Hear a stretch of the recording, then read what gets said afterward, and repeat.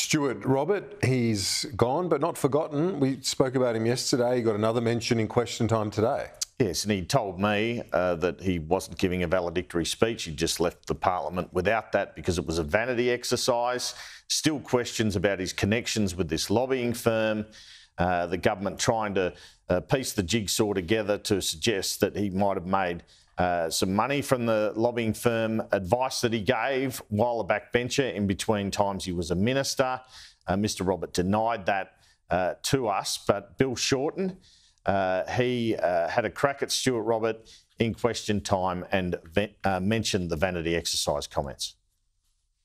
I note in closing the member for Fadden has unusually said that he won't come to Parliament to deliver a valedictory speech because he considers it a vanity project. Not even a thank you to his electors.